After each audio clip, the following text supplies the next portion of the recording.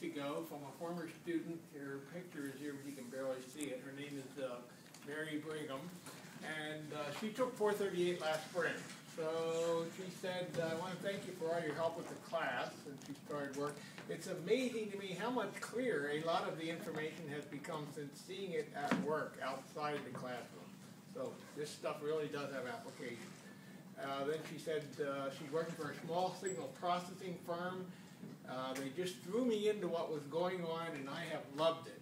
It's amazing how much you can learn on the job. So this is what you can look forward to after you finish up 438 this semester.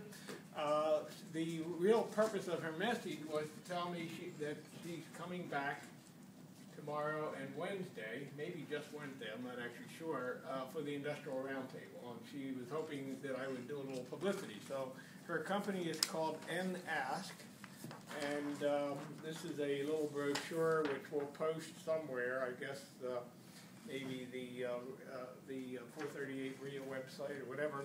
So it's just www.n.ask.com.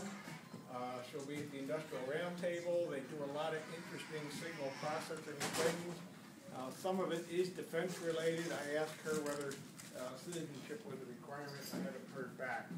But in any case, I would encourage you to go over there and stop by and say hello to her.